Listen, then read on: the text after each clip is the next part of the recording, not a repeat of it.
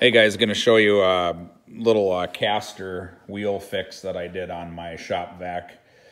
Maybe you guys have run into this problem as well. Obviously there's other ways to do it, probably better ways. This is just the way that I did. So I'll show you on my shop vac here.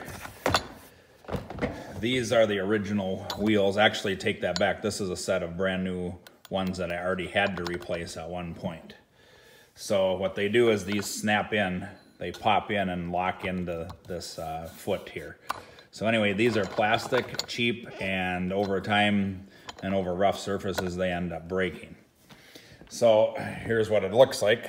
Here's the broken one. Here's the center part that's busted out of it.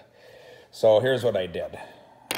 Went to a local hardware store and I bought, this is finished and I should have showed this from the beginning, but I bought this caster, had this wheel inside of here. So what I did, and this is the actual shop vac one, and if you can see, it's got this knob on the part, it's bulged out there and that snaps in. There's also a little white washer there, little spacer washer, nylon spacer. So this busted part was on this housing. This wheel was in here. This was the new. And this one's obviously a threaded one for some other application. But anyway, all I did was I took my Dremel with my cutting wheel and I cut this pin out of here and took the wheel off and did the same thing here, cut this pin, and I took the broken wheel off and put the wheel from here into here. All I did was cut the pins. I went to the hardware store and I bought 1/4-20 and 10/24 here. That's what I'm showing you. This is what I actually end up using, because in these are hard rubber wheels. These something else is going to break before you break this wheel. So anyway, the 1/4-20 was a little bit too thick for the hole going through that rubber wheel. So the 10/24s work fine. And you probably could do this with a better bolt. This is just what I found, which is a Phillips screw head. Maybe it'd be better with a hex head, but anyway, I did a 1/4-20 2-inch with lock nut 10/24. So here's what I ended up with. This is the new one.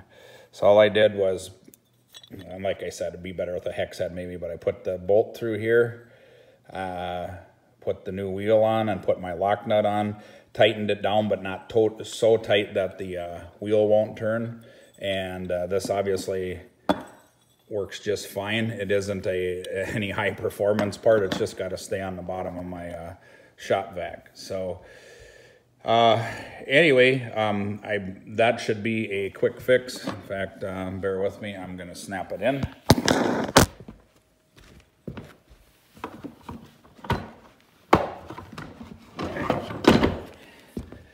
So I just popped that wheel in, pressed it in, and it works just fine. That's the wheel right there.